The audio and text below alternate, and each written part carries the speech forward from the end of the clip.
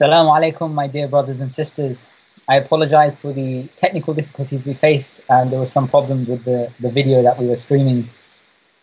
I do recommend all the believers, the brothers, the sisters, my respected elders, during these nights, that munajat widely available on YouTube. I highly recommend, if you have maybe 10 or 15 minutes, to find the time just to listen to that and to try and follow along with the video on YouTube. Inshallah, because of the technical difficulties we faced sharing the video on our YouTube channel, we're going to go straight into the next part of our program, which will be the recitation of the 7th dua of Sahifa Sajjadiyah, as the recommendation from so many of you know better than I do about the recommendation from the leader and the leadership about reciting this dua during these times of difficulty.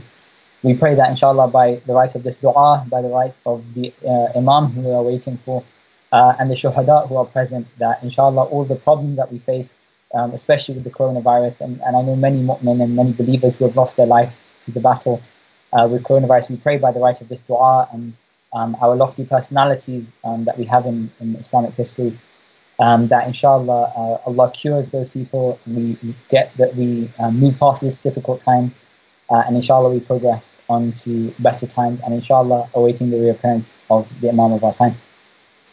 I would like to welcome Brother Hussein Bahir to recite the 7th dua of Sahifa Sajjadiyah with the salawat ala Muhammad wa ali Muhammad. Allahumma salli ala Muhammad wa ali Muhammad.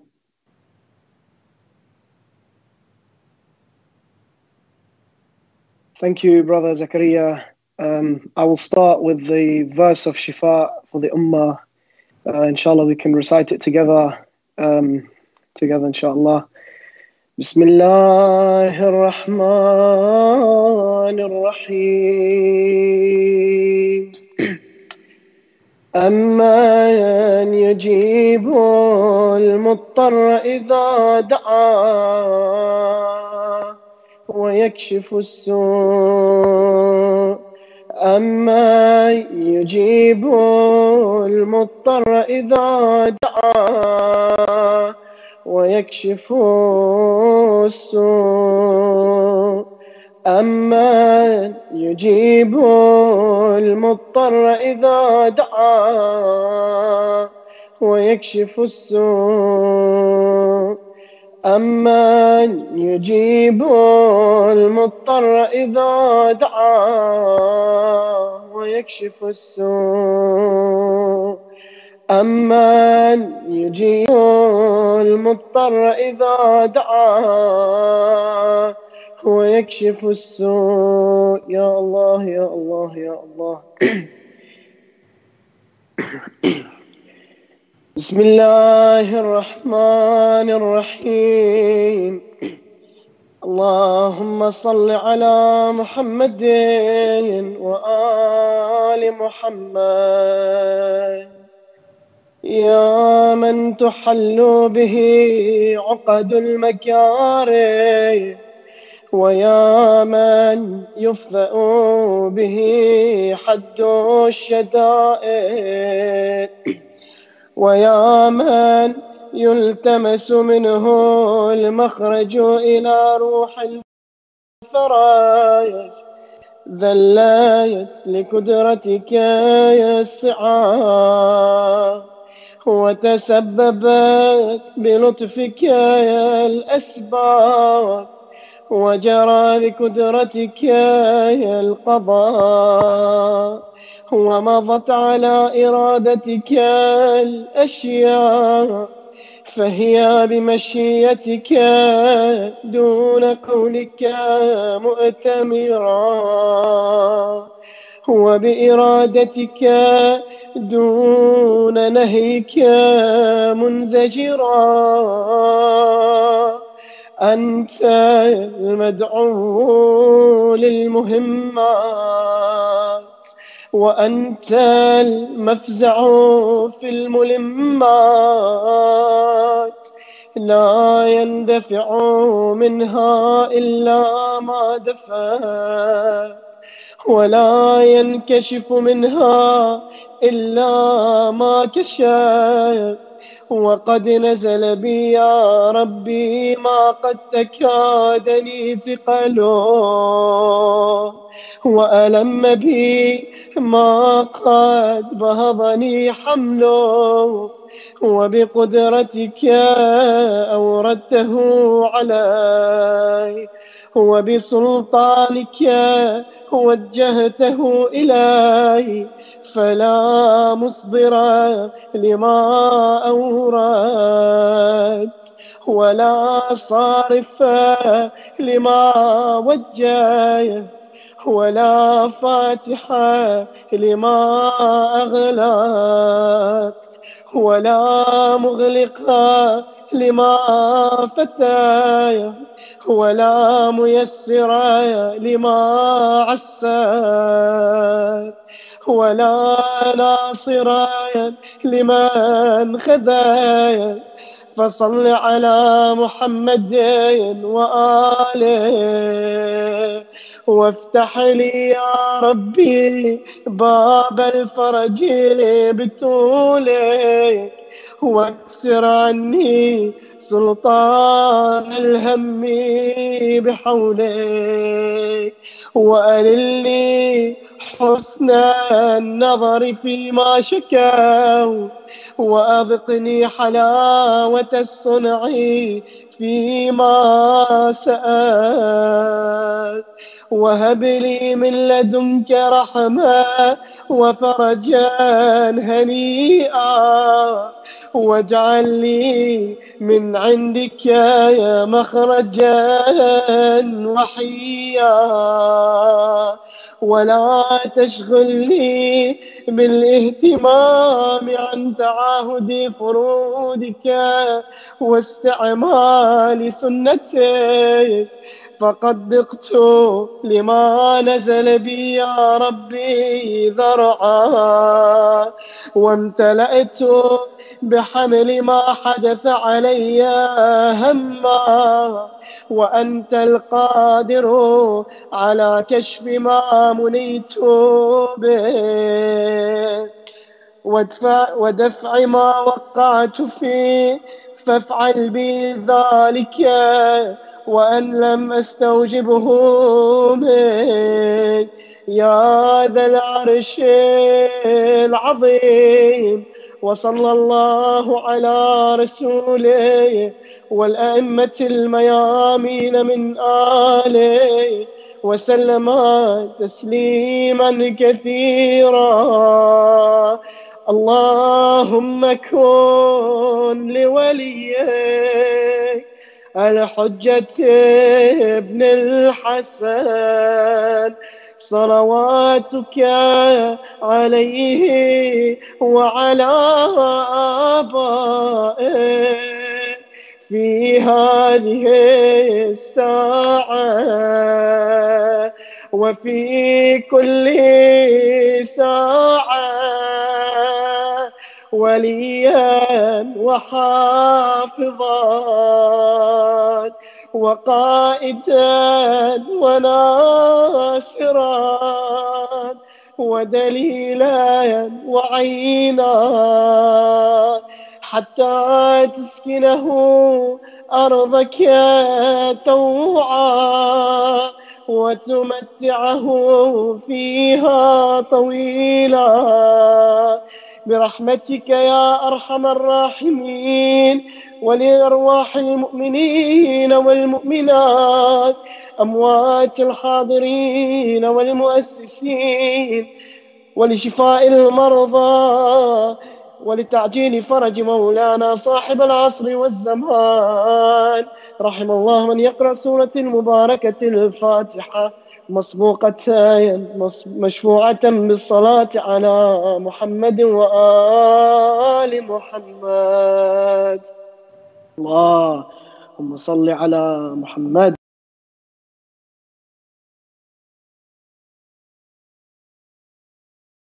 Dear brother Hussein Bahir, for the beautiful recitation of the du'as in these holy nights.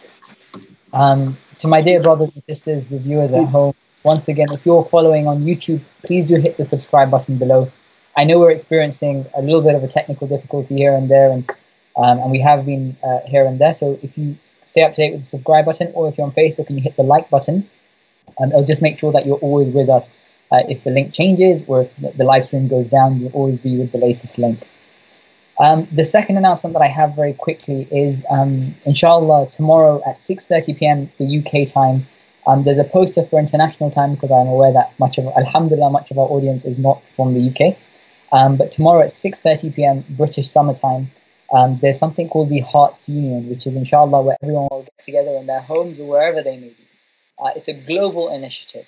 So whoever is part of this will be part of a much bigger picture where we come together and we recite Dua al-Faraj. There's a video which is available on our Facebook and our Instagram pages, which you can find out more about this initiative. The aim is if we all come together and recite Dua al-Faraj together, inshallah, Imam Mahdi himself will join in and recite Dua al-Faraj with us, and inshallah, Allah will answer the prayer of the Imam himself, and he will answer the prayer of all these mu'mineen coming together. So I urge all the brothers, sisters, believing women, children, elders, my respected elders, please do get involved with this initiative. It's no commitment, you're just at home and you can take part and recite the dua from your home. And remember, this is inshallah to call upon the Imam of our time. And inshallah, we're not like the people of Kufa. Inshallah, when we call him, we will honor him. Without further ado, I'd like to welcome our scholar, our beloved Sayyid tonight, who will be following on from the discussions of last week on dua. And so the structure of today's workshop will be in two parts. One part will be kind of just a general overview about dua and a few things that we can take away from that. And then the second point, we just heard the dua from Brother Hussein Bahir, the seventh dua from Sahifa Sajjadiyah. So Sayyid Haidar Hassanain will be going into the specifics of that dua and kind of looking at things we can take away from that. Again, there's a lot of knowledge available here, so please do grab a paper and a pen. It's the way you'll get the most out of these sessions. Is by taking notes, because it's very easy for us to forget what's said, but inshallah if we write it down, we can maybe just take one note to remember or to ponder upon. Inshallah, that one note will be the reason maybe why we elevate towards Allah subhanahu wa ta'ala. So with a salawat ala Muhammad wa ala Muhammad, I'd like to welcome Sayyid Haidar Hassanain, inshallah. Allahumma salli ala Muhammad wa ala Muhammad. Bismillah ar-Rahman ar-Rahim. Jazakumullah khairah. Thank you so much, dear brother. Thank you, Brother Hussein, for that beautiful recitation. Thanks to all the brothers and sisters who make these gatherings possible. And may Allah subhanahu wa ta'ala bless each and every person who's inshallah connected through these du'as. Bismillah ar-Rahman ar-Rahim. Alhamdulillahi Rabbil Alameen. الحمد لله بجميع محامده كلها على جميع نعمه كلها والصلاة والسلام على عبده المرتضى ورسوله المجتبى وحبيبه المصطفى الذي سماه في السماوات أحمدا وفي الأرض أبا القاسم محمدا وعلى الأطيبين من آله البررة سيما حجة الله الباقية. My dear brothers and sisters, Assalamu alaikum wa rahmatullahi wa barakatuh. Allah subhanahu wa ta'ala describes and explains the reason for man's creation very clearly in the following ayah of the Quran. Surah 51, ayah 56. For the brothers and sisters who want to check out these ayat later, and I humbly request that everyone does because it's for our own benefit. Surah 51, ayah 56. Allah subhanahu wa ta'ala says, أعوذ بالله من الشيطان الرجيم بسم الله الرحمن الرحيم وما خلقت الجن والإنس إلا ليعبدون. I have not created the jinn and mankind except to worship me. And this is in origin ليعبدوني. The ya is erased, but in meaning it's there. It's I only created jinn and human beings to worship me. That's the reason we exist. We don't have a second purpose. We exist in order to worship the Lord of the worlds. Now in Surah 40, ayah 60. So please bear in mind the context of this, right? Ibadah. We're created to worship. That's the reason of our creation. Now in Surah 40, ayah 60. Allah subhanahu wa ta'ala says the following. أعوذ بالله من الشيطان الرجيم بسم الله الرحمن الرحيم وَقَالَ رَبُّكُمُ ادْعُونِي أَسْتَجِبْ لَكُمْ إِنَّ الَّذِينَ يَسْتَكْبِرُونَ عَنْ عِبَادَتِي سَيَدْخُلُونَ جَهَنَّمَ دَاخِرِينَ. And your Lord says, do dua to me, call upon me, and I will answer you. Surely those who are too arrogant to worship me shall soon enter the fire of hell in utter humiliation. Now we're created to worship. What does the ayah say? Your Lord says, call on me, do dua to me. And the second phrase of this ayah says, those who are too arrogant to worship me. Now Imam al-Sadiq alayhi salam, ruhi lahu al-fida, it's related, he said, while he's explaining this ayah, it's related, he says, ad-du'a huwa al-ibadah. Dua is al-ibadah. So we're literally discussing the most important topic that can be discussed. We're created to worship, and the reality of worship, as the ayah explains, is what is dua. Is dua. So how important then does this discussion become? And Nafi, volume number 4. So the ayah clearly states, Allah subhanahu wa ta'ala himself is the speaker. The ayah we mentioned, the second ayah we mentioned, which is Surah 40, ayah 60, it says, call on me, I will answer you. So Allah is giving a promise. If you call on me, if you do dua to me, I will answer you. These aren't my words. These aren't even the words of Rasulullah. These are the words of God himself. He's promising everyone, you call on me, I will answer you. So the question that immediately comes to mind is the following. I've called on Allah for many things in my life, and I didn't get them. What happened to Allah's promise? Let's speak on the ground. Let's not be that caricature in a bubble which is singing and getting away from the earth every moment, right? Let's speak on the ground. We've called on Allah many times without getting any answer. All of us have. How is it then? How do we put these two together? On one hand, you have the divine promise. On the other hand, you have the reality of my life. And they seem to be disagreeing with each other. So either the reality of my life is lying to me, or astaghfirullah. So how do I put these two together? So I'd only like to discuss one point about this, which I think is often overlooked. The ayah says, call on me, right? Not call on someone else. Call on me, I will answer you. So if you called on me, I am going to answer you. Question. When we do dua, when I do dua, am I really calling on Allah? Or am I calling on someone else, on something else? Brothers and sisters, sometimes, someone like myself, what I've done, subconsciously by the way, without realizing, what I've done is I've created a perception of God in my mind, and I'm invoking and calling upon that perception of God. But that perception of God is not Allah subhanahu wa ta'ala. Allow me to give an example. Idol worshippers, individuals who bow down and prostrate and worship idols of wood, stone, and whatever else. They consider themselves, when they're worshipping that idol, they consider themselves to be in the presence of God, right? And therefore, they perform acts of worship to that idol. Now, when they're no longer in the presence of that idol, right? They're not in a state of worshipping God anymore, right? You worship God when you're in His presence. When you leave, you go about your daily life. Question. And I apologize if this comes across as harsh. I'm asking myself or for any of my brothers and sisters. Question. Are we not similar? When I come and do dua to Allah, when I come and stand on my prayer mat and pray to Allah subhanahu wa ta'ala, right? That's when I consider I'm in His presence.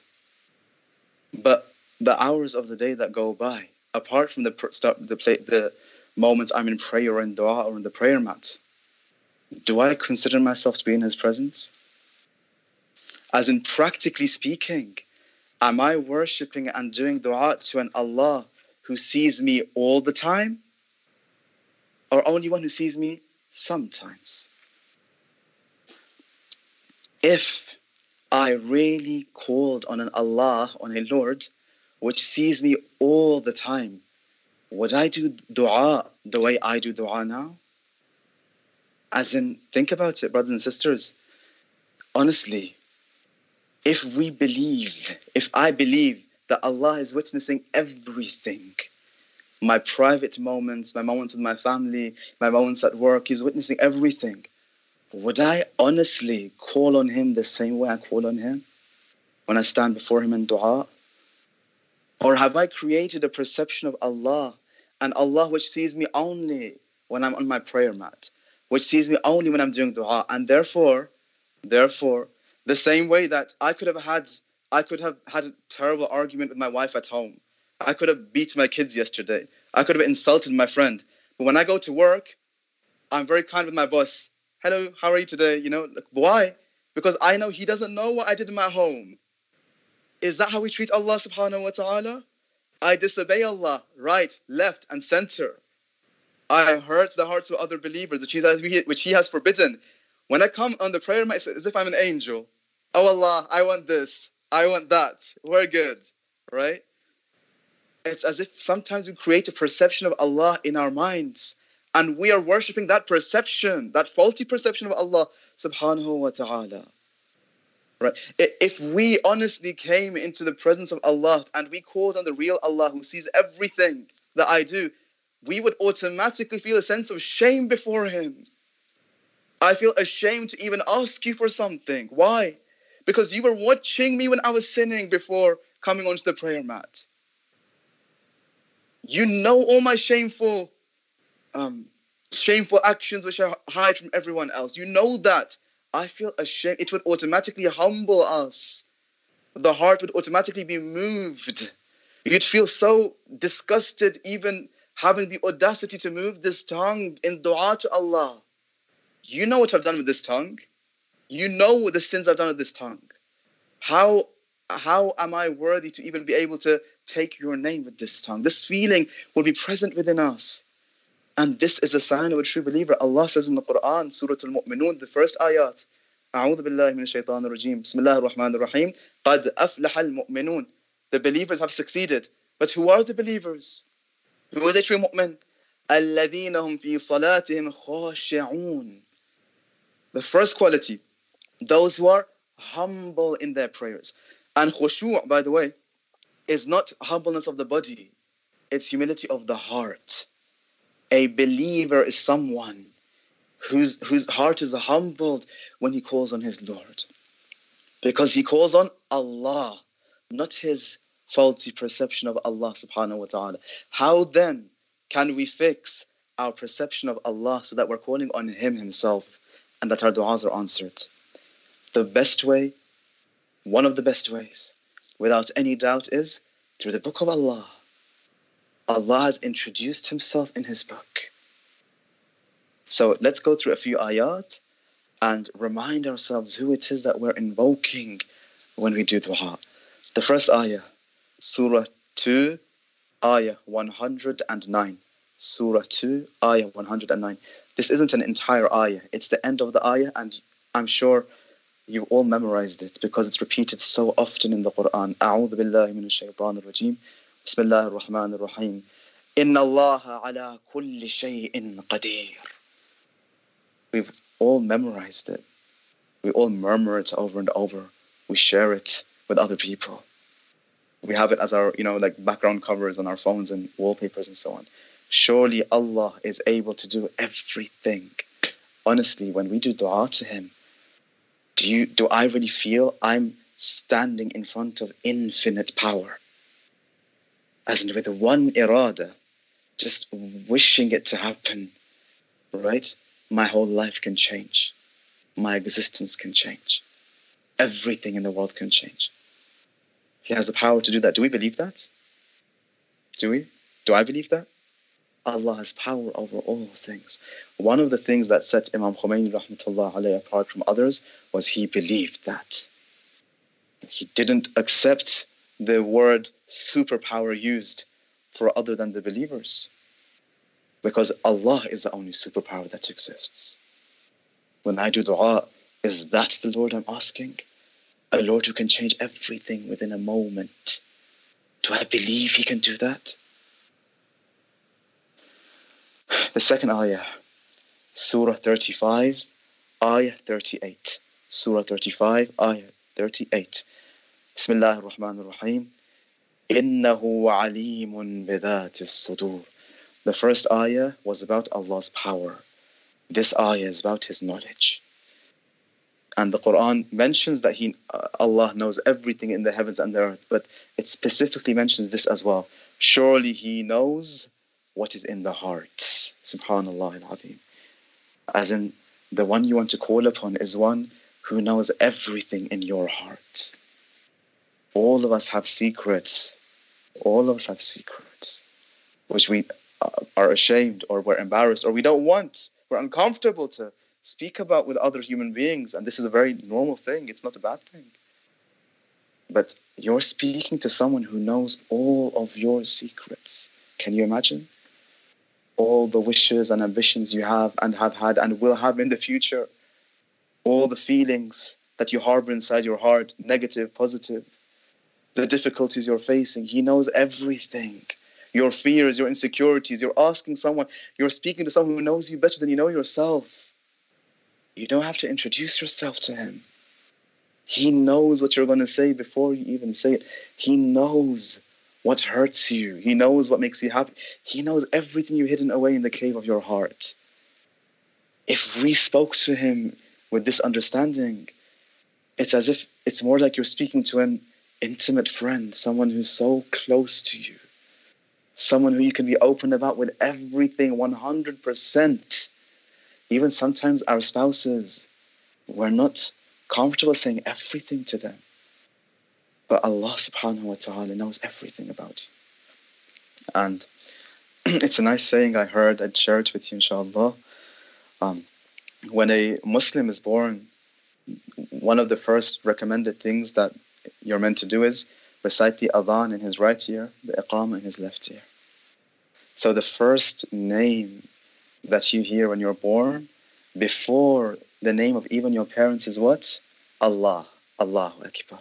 The first name you hear when you're born, when you enter this world, is His name. And the moments when they close the grave, what's the last name you hear? Again, the name of Allah subhanahu wa ta'ala. The first name you heard in this world was His. The last name you'll hear is His. So why have you been a stranger to Him between these two moments? That's how intimate you're meant to be with Allah subhanahu wa ta'ala.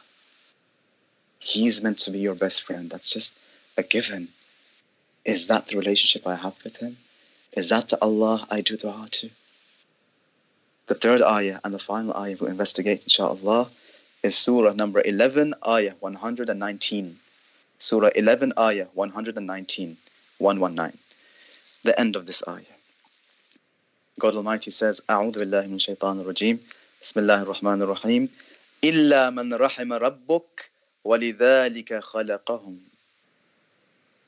You know, all of the Quran is treasure.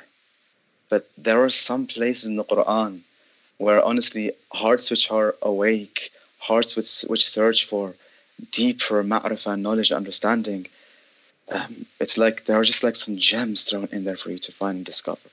It's an ocean filled with gems. You just have to go and dive into that ocean.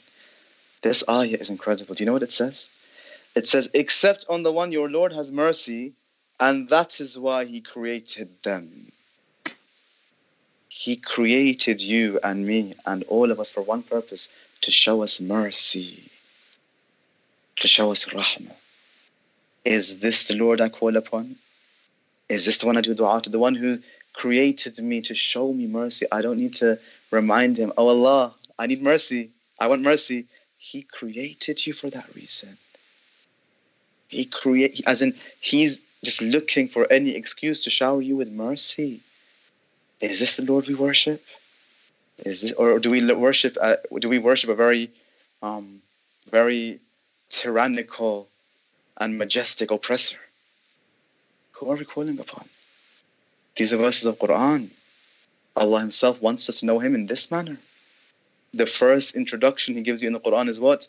Bismillahir Rahmanir Rahim. Yes, I'm the King of all existence. But I want you to know this before that. My mercy encompasses everything. That's Ar-Rahman and Ar-Rahim. I have a special mercy reserved for those who strive to attain it. That's what I want you to know about me before anything else. You say, Alhamdulillah Rabbil Alameen. He's the Lord of existence. He's the Rabb. And then again, Ar-Rahman Ar-Rahim. It's so important for Allah that we know Him through mercy. So am I calling on someone who wants to show me mercy? Or someone who enjoys watching me suffer, enjoys my pain and takes pleasure in it? Which Allah am I calling upon? So sometimes though, brothers and sisters, we are asking something from Allah which will prevent Him. If this dua is granted, like Allah created us to give us mercy. Finished. Sometimes we're asking Him for something which will prevent a greater mercy reaching us. Example, if your son or daughter comes to you, and they go to school, and they said, Mom, Dad, I have maths homework, I need you to do it for me. You love me, right? You'll do it for me, right? Would you do their math homework for them? They're begging you, please, just once, do this homework for me. It will save you so much trouble. I mean, you know it. I know you can do it. You have the power to do it. You're clever. I don't know. It's difficult for me. You do it for me. But a good mother and father says what? No. The child's screaming, please. The child starts complaining. Like, you're so evil. You're terrible. You never do this. You never do that. But why don't you give them their wish? Why don't you answer the dua of your child when he's asking you to do his homework? Because you want to give him something greater and better than the temporary joy of having the math homework done and getting good marks in school. Why? Because you know, if he struggles through his homework and he makes mistakes, those mistakes will get corrected. He'll struggle again, he'll learn a lesson. Struggle again, learn a lesson. When does the child realize this and thank his parents for not doing his homework? When he himself is a math teacher and he's teaching kids himself. He's like, you know what? I thank my mother and father for not answering my dua. Why? Because when they weren't answering me, they were answering me. They weren't rejecting my dua. They were giving me something so much better than what I could have imagined. And had they answered that dua of mine, I wouldn't have become a math teacher. Now look at me. Now independent. Now I'm someone for myself. And I thank my parents because they didn't listen to what I wanted in that moment with their wisdom and insight. They gave me what I needed in that moment. How many people do you know, brothers and sisters? I personally know so many people. I'm sure you do as well. People who were away from God. People who, didn't have a relationship with God, weren't pious people. The death of a loved one is what brought them towards God. The death of a loved one, losing a loved one, that pain they went through, Allah taking that loved one away from them, right, brought them to Allah subhanahu wa ta'ala. Made them question what is life all about and search for God. Now an entire lifetime, they will be on the right path. They themselves will succeed. And that loved one will be happy because by means of their passing, this person became a true human being. So when Allah took that person away from you, He didn't take that person away from you. He gave you something much, much, much greater. So Allah has created us to show us mercy. Before getting to the dua, there's a story I'd like to share. These are very, very holy and spiritual nights. So we need a spiritual story. And you'll see the connection, inshallah, of this at the end. But I don't want to give it away from the beginning, otherwise you won't enjoy the story. So we leave that for the end, inshallah, and you can make the connection. There was an individual by the name of Al-Asma'i who lived maybe about 1,000 years ago, more than 1,000 years ago. He says, I left for Hajj. And one night, I was circumambulating the Kaaba, doing a tawaf around the Kaaba. As I was doing, and of course in those times, it wasn't like today where the Haram is lit up. You know, it's dark, you can't see people. It's a moonlit night, and it's dark. So Asma'i is circumambulating the Kaaba, and he hears a voice. And this voice is a very loving and kind voice, but it's crying and wailing and weeping. So he said, I began following this voice. And when I began following this voice, I found that a man who I couldn't quite recognize because of the distance. There was a young man with a very radiant face holding onto the curtains of the Kaaba.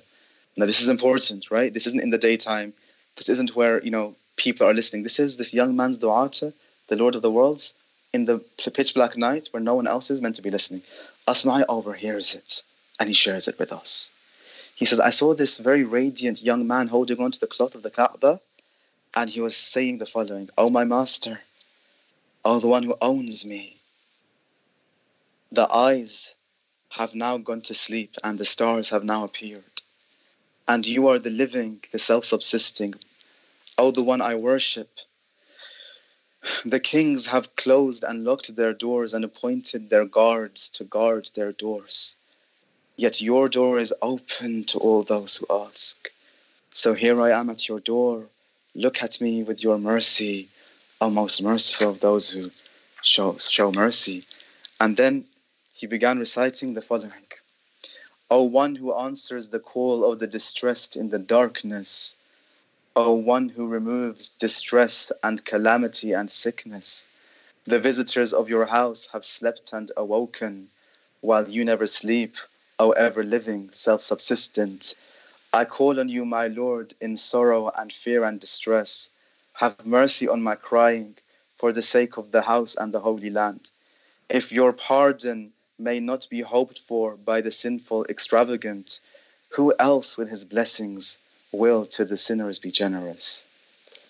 And he continues, he begins crying out, O the one I worship, I've obeyed you only by means of your will, so yours is the claim against me, except in as much as you show me mercy and pardon me.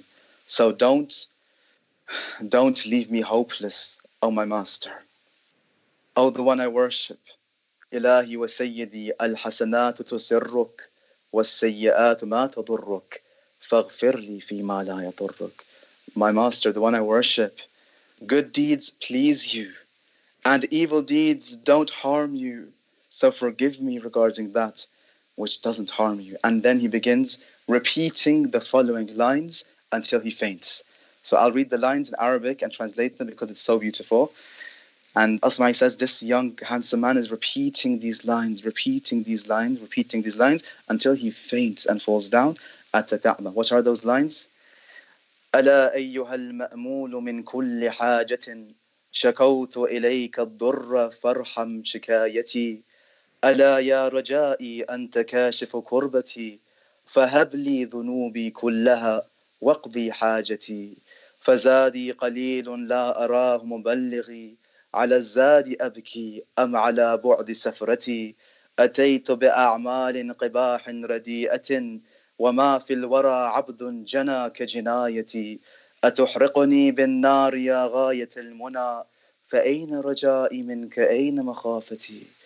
He's repeating these lines saying, O the one who is hoped in for every wish and desire, to you I complain my hardship, so have mercy on my complaint.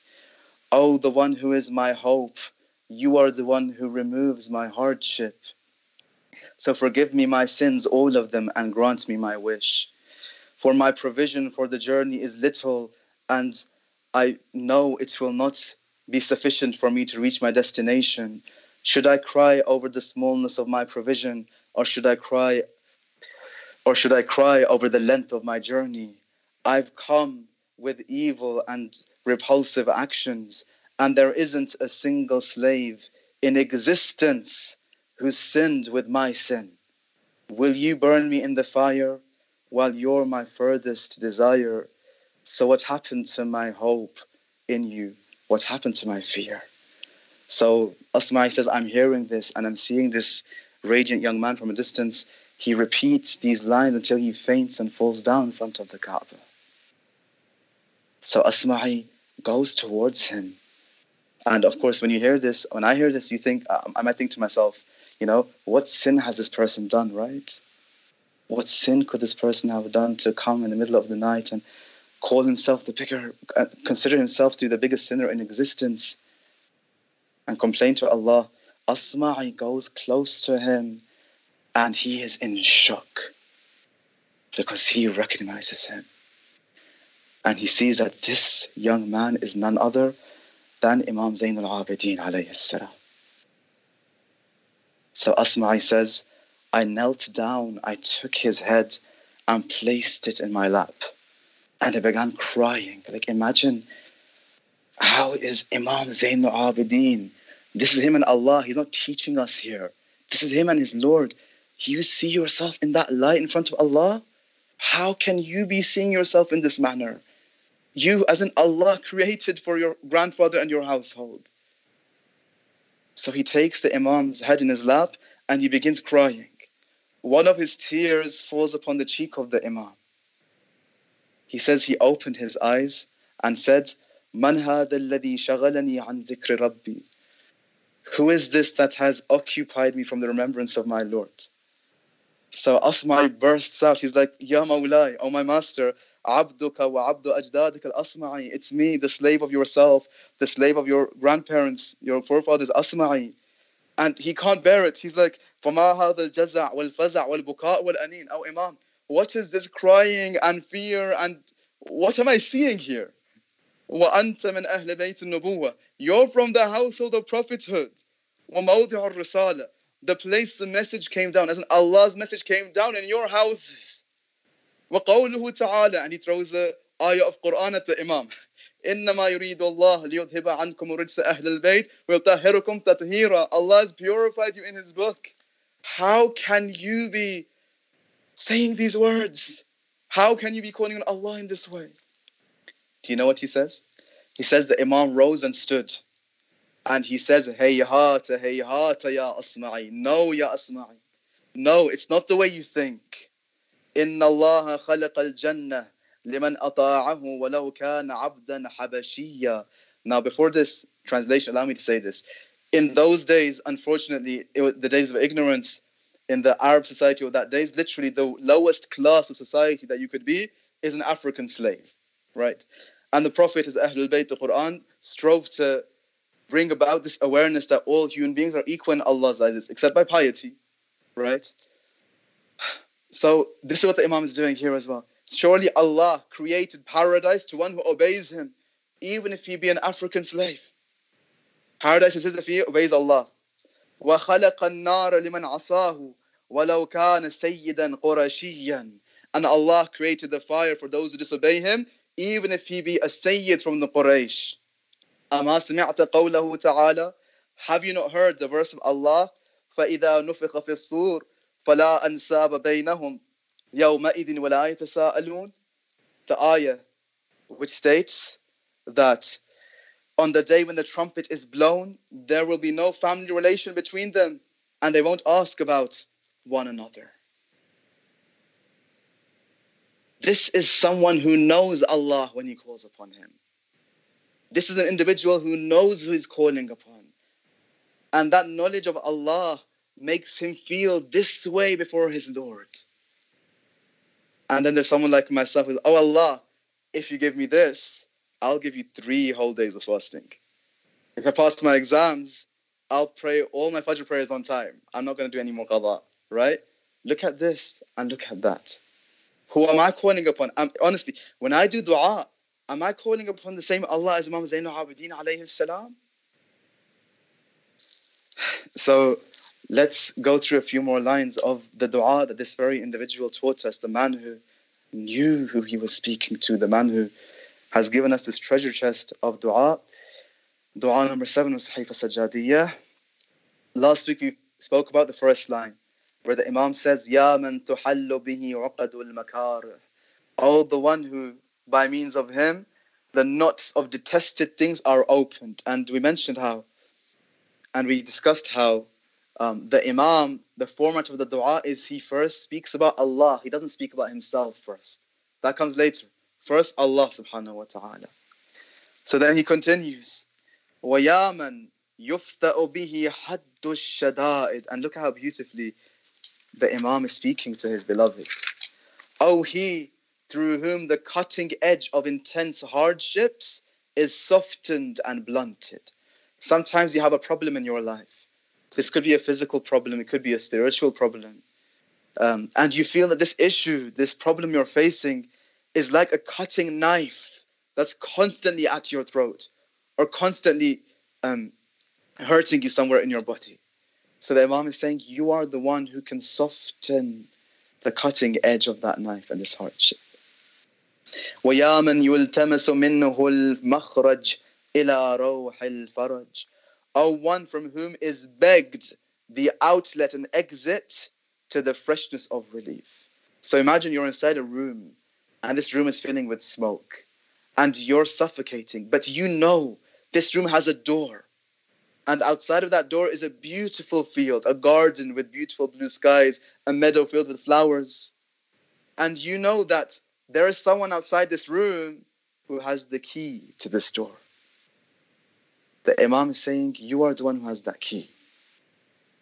And it's a lesson for us that, okay, I may be under distress at this moment, but that key is there, that door is there. Sometimes it just takes a dua for that door to be opened. And again, the Imam says, وَيَا مَنْ يُلْتَمَسُ مِنْهُ. O one who is begged for this.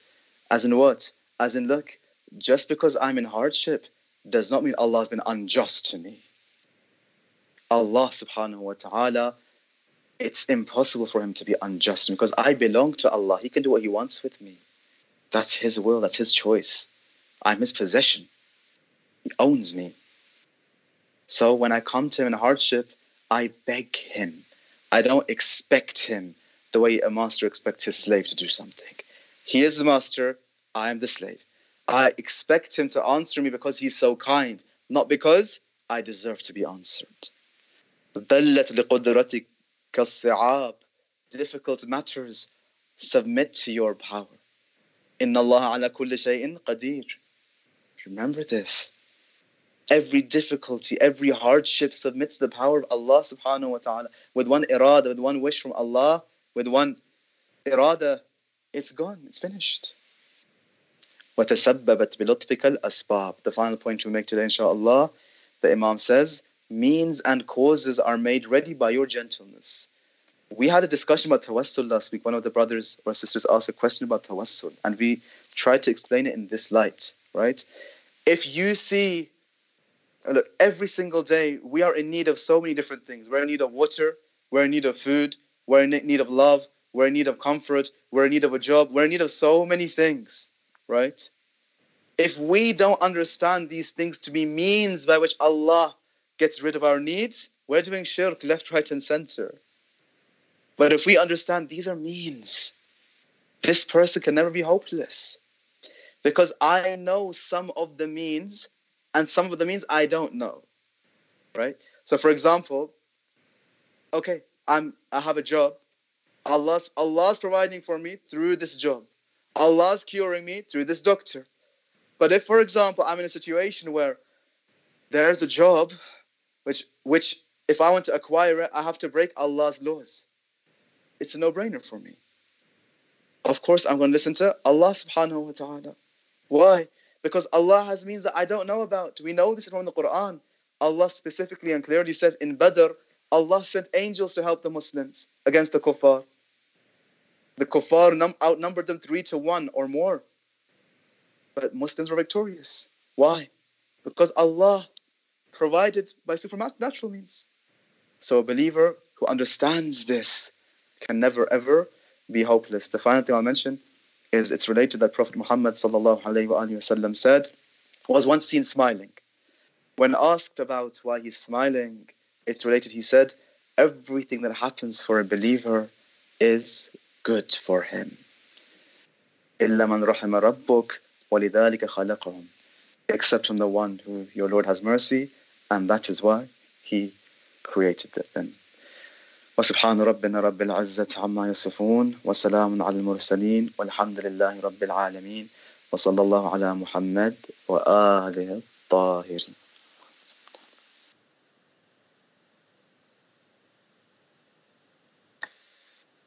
Thank you very much, Sayyid, for that beautiful and enlightening speech. I'm sure it touched the hearts of many, and inshallah we can take some of your words and over these nights, use them as wisdom so that we can connect with Allah on a deeper level, inshallah. Sayyid, and to my viewers before I address the Sayyid, so to viewers, whether you're on Facebook, you're on YouTube, or you're one of our group chats, please do message in your questions. If you have any questions, we will ask them to the Sayyid so you can get an answer. And if there's any practical questions that you have, please do again. We have the amazing opportunity to have your questions answered right now here live. Sayyid, I'm going to start with one quick question, which is, alhamdulillah, we have these incredible nights amongst us. We've heard well, in fact, maybe you can, if you could just explain maybe a few notes about the importance of these nights. Is there an Islamic weighting on the nights that are coming up? And also what practical things we can do on this. If it's just one or two practical things we can do over these nights, what would you suggest that we do?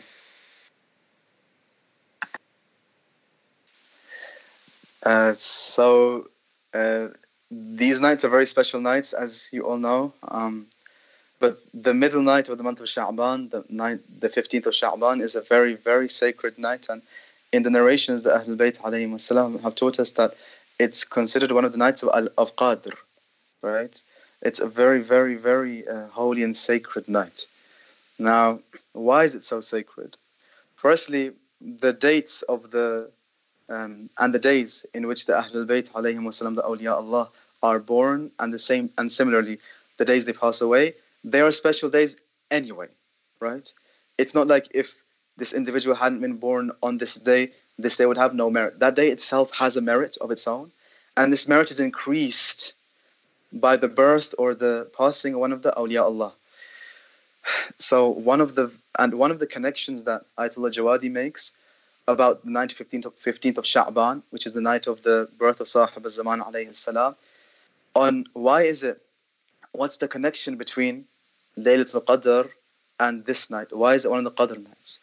And he makes a very beautiful connection, which I hope I don't butcher, but I'll just explain it in my own words, inshallah. The night of Qadr is the night when the Quran was revealed onto the heart of the Prophet ﷺ.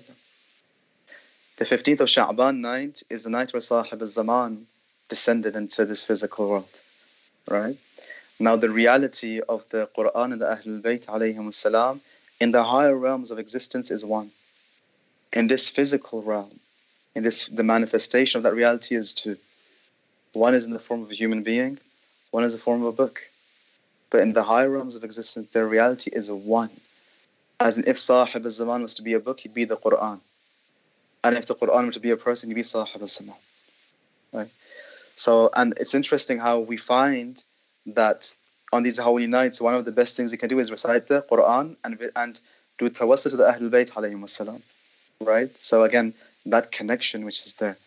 And again, like Mafatih al-Janan, other books, they are filled with advices of what to do on this night. The book Al-Muraqabat by Ayatollah Maliki Tabrizi rahmatullah alayhi is filled with that. So those things are there. I'm not going to repeat them. One thing that I will mention, which we may neglect sometimes, is these nights are a good chance for us to evaluate ourselves. As in, this is the night of Sahib al-Zaman alayhi salam, the Imam who's been born. He's not going to be born in the future. A lot of us, we live our lives in a way as if we don't believe he's been born. He's not part of our lives. We don't have a connection with him. And Imam Khamenei said, beautifully once, how you should present your hearts to Sahib al-Zaman. Right? This individual, this human being, this perfect human being, who is the link between this worldly, earthly realm to the higher realms of existence, and who is the door of Allah, and who the only way to know Allah is by knowing Him, have ma'rifah of Him. That narration which says, prophetic narration which says, one who dies without knowing, without having ma'rifah, that deep inward knowledge of the Imam of his time, dies the death of Jahiliyyah. Islam never came to him, right? Honestly, do we know him? Okay, I'm doing all these a'mal, dua, okay, good.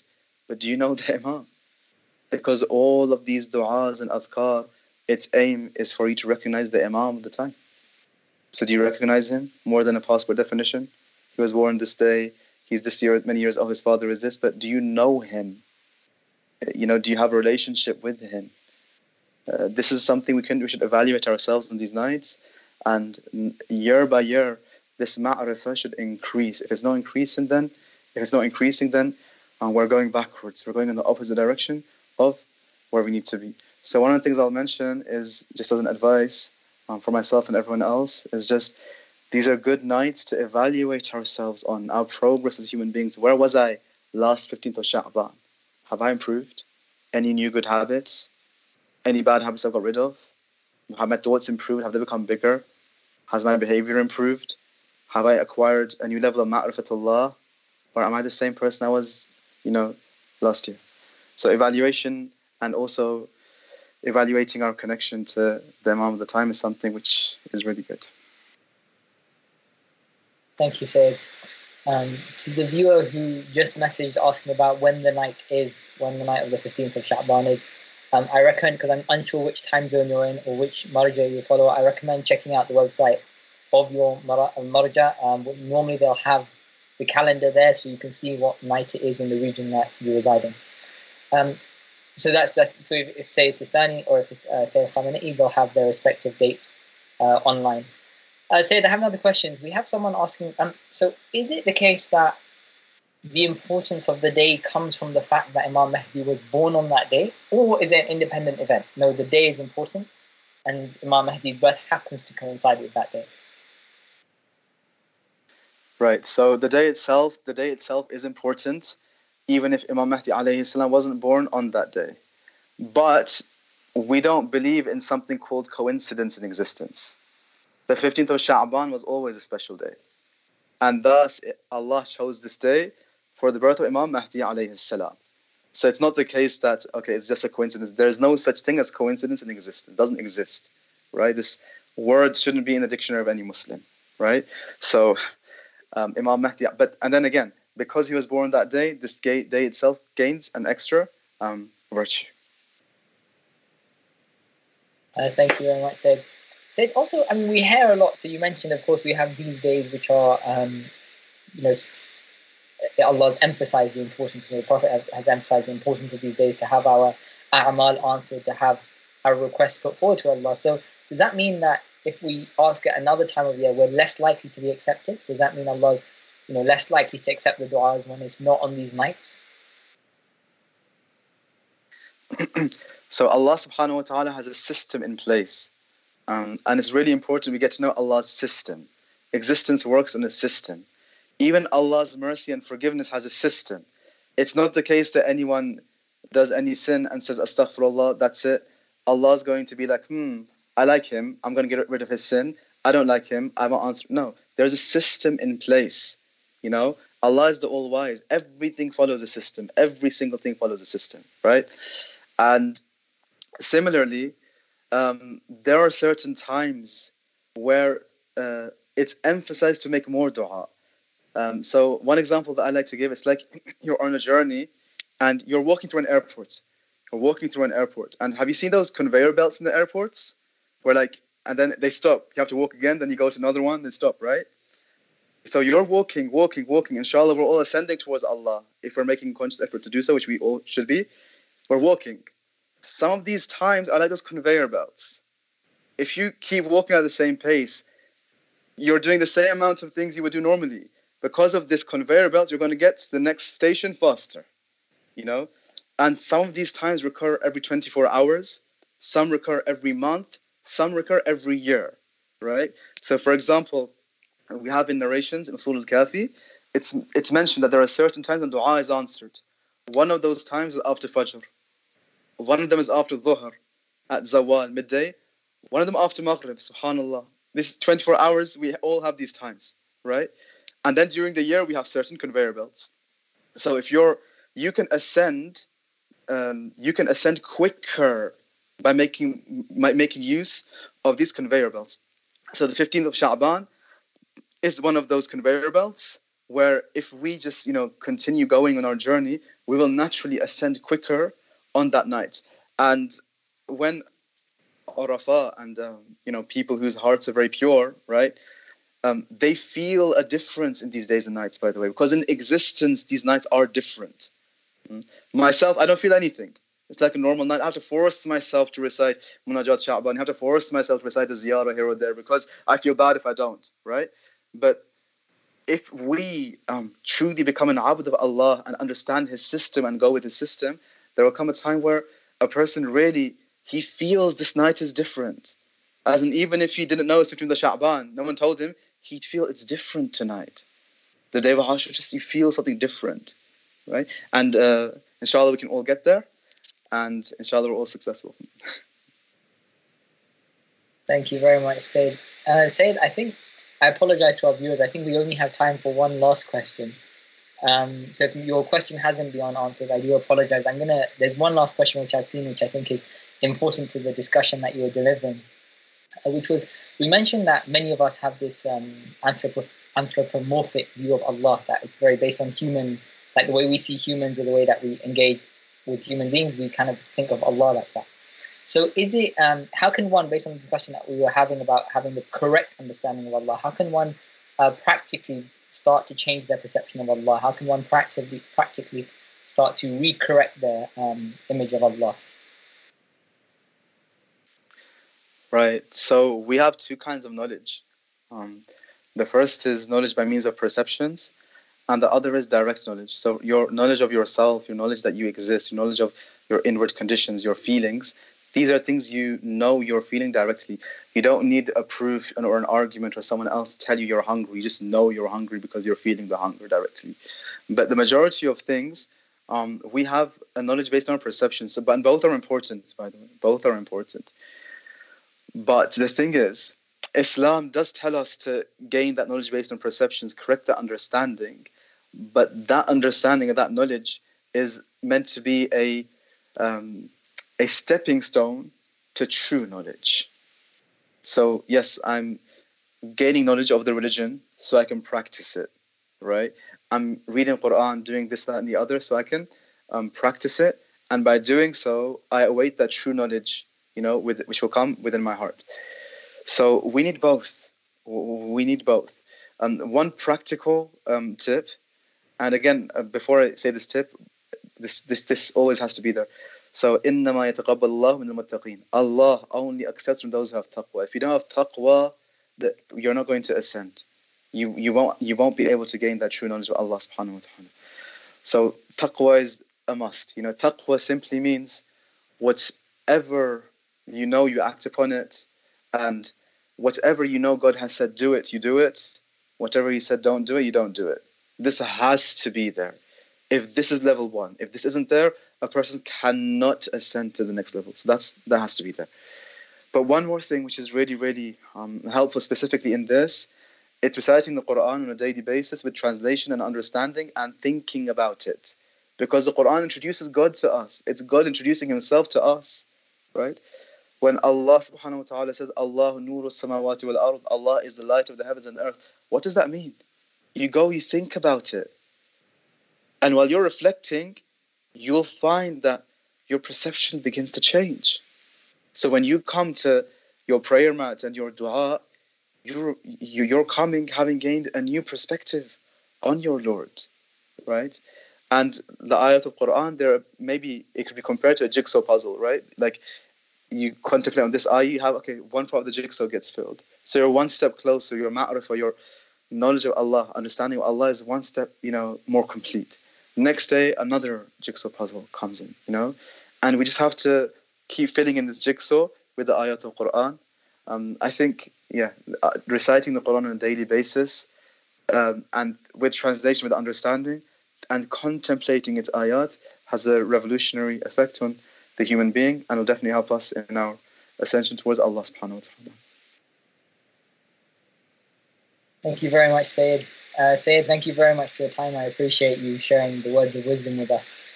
And inshallah, may Allah give you more tawfiq to share more knowledge, and inshallah change more hearts with your words. To my viewers, to my brothers and sisters, my respected elders, if you're joining us on YouTube, please do hit the subscribe button below. And if you're on Facebook, please do hit the like button. Just a quick announcement on the events that we have coming up. So as mentioned just before the lecture, we have a program called, there's a global initiative called the Hearts Union, in which people around the world at the exact same time will do dua al-faraj together. We'll come together and we'll all recite the dua, calling upon the Imam of our time. And we pray that by the fact that there's all these mu'min and all these mu'mineen who are calling upon the Imam of our time and praying to Allah, we pray that the Imam himself will join in, and inshallah Allah will answer the prayer of the Imam and all the believers who are calling upon him. That happens at 6:30 p.m. British Summer Time tomorrow. So that's 6:30 p.m. here in London in the UK. And if there's a number of different times published if you're in other parts of the world. You can find out more about this on our Facebook and our Instagram pages. And tomorrow at 6:30 p.m. in the UK, AIM Islam on our Instagram page, a link will appear on both Facebook and YouTube where you can follow us. We will be doing a live stream of the dua, so you guys can tune in and you can do the dua with us from home. And remember, this is a global initiative, so inshallah, you're going to be part of something much bigger than just one person in their home. And inshallah, through this united effort, Allah will answer our dua. The second announcement I have is that following that dua, so that dua will be at 6:30 British Summer Time, in the evening at 8:30 p.m. our main 15th of Sha'ban program will begin. And that will be live streamed directly from Masjid Al-Jamkaran in Qom. So yes, that's directly from Masjid Jamkaran. Alhamdulillah, we have the honor to have Sayyid Ali Zaidi joining us tomorrow evening from Masjid Jamkaran in Qom. We urge you guys to please join us. That's at 8:30 p.m. tomorrow. And I think it'd be only right, given the nights that we have, to end on the dua al-faraj. So inshallah, we will begin with the salawat. Allahumma salli ala Muhammad wa ala Muhammad. Allahumma salli ala Muhammad wa ala Muhammad. اللهم كل وليك الحجة ابن الحسن صلواتك عليه وعلى آبائه في هذه الساعة وفي كل ساعة وليا وحافظا وقائدا وناصرا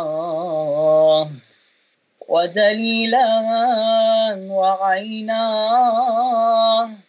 حتى تسكنه أرضك طوعا وتمتعه فيها طويلا برحمتك يا أرحم الراحمين. اللهم عجل لوليك الفرج.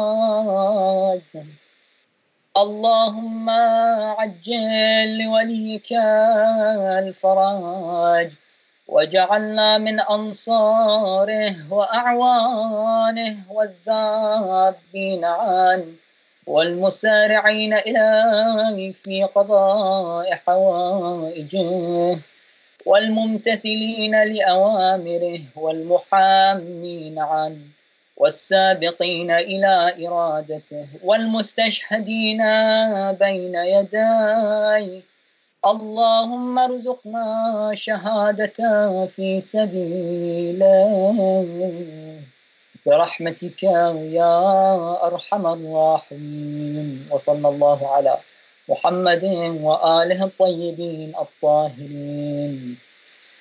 Allahumma salli ala Muhammad wa ali Muhammad. We look forward to welcoming you and joining with you guys tomorrow evening at 6:30 p.m. for the dua as part of the global initiative, and inshallah again at 8:30 in the evening from Masjid Al-Jamkaran to join in the live program for the 15th